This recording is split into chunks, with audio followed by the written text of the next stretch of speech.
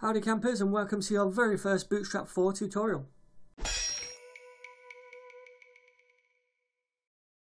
Alright, so what is Bootstrap?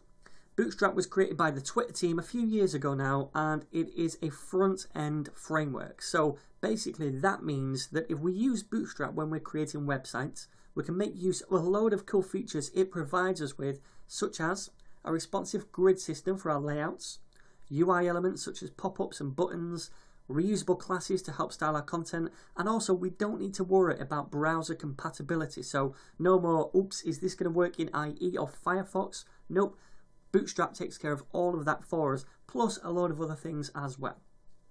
So this is a quick demonstration on the Bootstrap 4 website, just showing you how we can lay out content and use some of the different UI elements. And I know this is a pretty crappy looking website. It's not going to go down in the Web Design Hall of Fame, but it's just showing us the different elements and an example of how we can lay them out on the page. And the good thing about Bootstrap as well is that it's fully responsive. So as you can see, as we hit different breakpoints going down, then we see different versions or different layouts of the content. So Bootstrap takes care of all of that for us. Now in this tutorial series, I'm not going to be creating this one. I'm going to be doing one from scratch, which looks something like this. And again, this is not going to go down in the Web Design Hall of Fame, but the point here is to show you the different classes, the different methods we can use in Bootstrap to get your content up and running quickly on a website, and then you can go from there.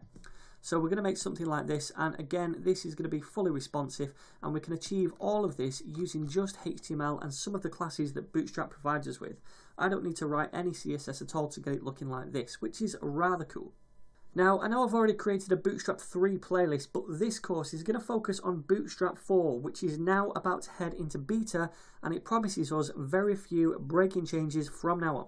So I thought this would be a good point to kind of refresh and create a course on the new version with all of its updates, which now include embracing Flexbox, grid improvements, updating media queries. It has now dropped IE9 support, woohoo! Switched to Sass, and it's introduced a new component called cards, which replaces the old panels. So we're going to get into all of this. Now, I'm not going to cover everything that Bootstrap 4 has on offer, because a lot of the syntax is exactly or extremely similar to Bootstrap 3. So what I'm going to do is focus on the newer kind of features. So what we'll be covering is setting up with Bootstrap 4, looking at the Bootstrap reboot, the new breakpoints, the Flex Grid upgrades, Jumbotrons and cards, navs and nav bars, and finally tooltips as well.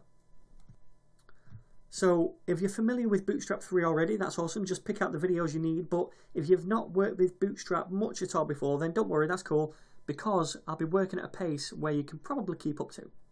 But I am assuming that you at least know HTML and CSS before you start this course. If not, check out my other courses, HTML for Beginners and CSS for Beginners. I'll leave those links down below. So a couple more things I want to show you before we get started and download Bootstrap are the course files that I use on GitHub and also the text editor I'm going to be using. So this is where the course files are held for this playlist. It's in a repo called Bootstrap 4 playlist. I'm going to leave this link down below.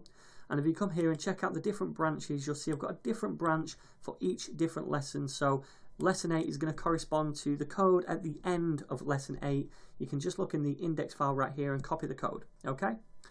The text editor I'm going to be using for this playlist is Atom. This is my favourite text editor at the minute. It's really cool, looks nice as well, and it's free, so go ahead and download that if you want. I'm also using a package in Atom called Atom Live Server, and this enables me to spin up a local server to run this index file on that we're going to be working on. So go ahead and download that if you want as well. All you have to do once it's installed is hit Control-Shift-3, and that's going to run up a local server on port 3000. Okay, so I'll be doing that in this tutorial series as well. So there we go, there's your express introduction to Bootstrap 4. In the very next tutorial, I'm going to show you how we can go ahead and download Bootstrap and use it in our projects. If you like these videos, please don't forget to share, subscribe and like, and I'm going to see you in the very next one.